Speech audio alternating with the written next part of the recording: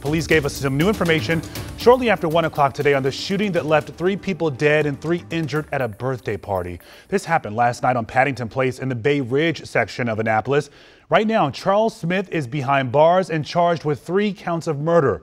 Our Scott Broom is covering this for us tonight. And Scott, we also know that today Maryland Governor Wes Moore vowed to do more to restrict gun access, right?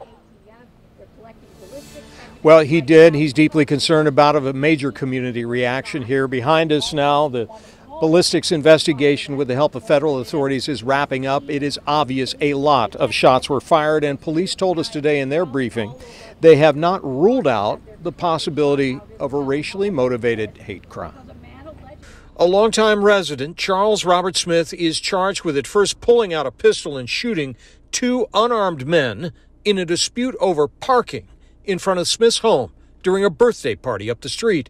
And then, according to charging documents, Smith is accused of going into his house, grabbing a rifle, and shooting through a window at people who were coming to help. 2 were killed in the first shooting, another man died, and 3 were wounded in the round of rifle fire from the house that followed.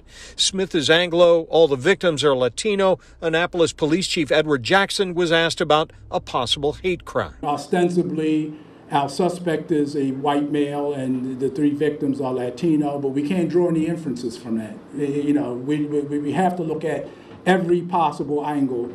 Police identified the dead as a father and son, 55-year-old Nicholas Morales, who was shot as he ran to the scene trying to help his son, 27-year-old Mario Antonio Morales Ruiz, who was killed in the initial shooting.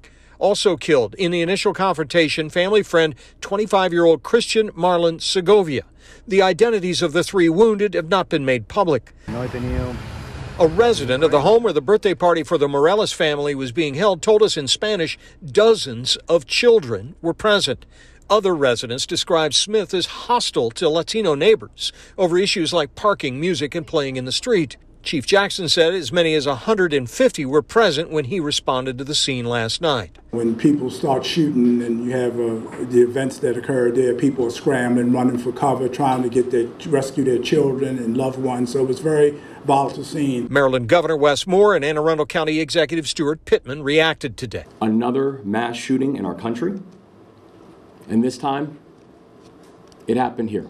Weapons like this have no place in our neighborhoods. I don't know exactly what kind they were, but they were powerful enough to do a huge amount of damage on the front lawn of a home in a quiet neighborhood in a short amount of time. Police described those weapons as a semi-automatic handgun and a rifle of some sort. The 3 survivors were described as in stable condition by authorities today. Court documents say someone from Smith's residence called the Annapolis parking office to complain about the parking situation on the street about 15 minutes before the shooting last night. The documents also say that Smith told investigators that somebody had shot at him first, but there's no evidence to support that claim. He's charged with 3 counts of first-degree murder as well as assault and attempted murder charges. Reporting live in Annapolis, Scott Broom, WUSA 9. You're saying this all began because of a parking dispute. Scott, thank you.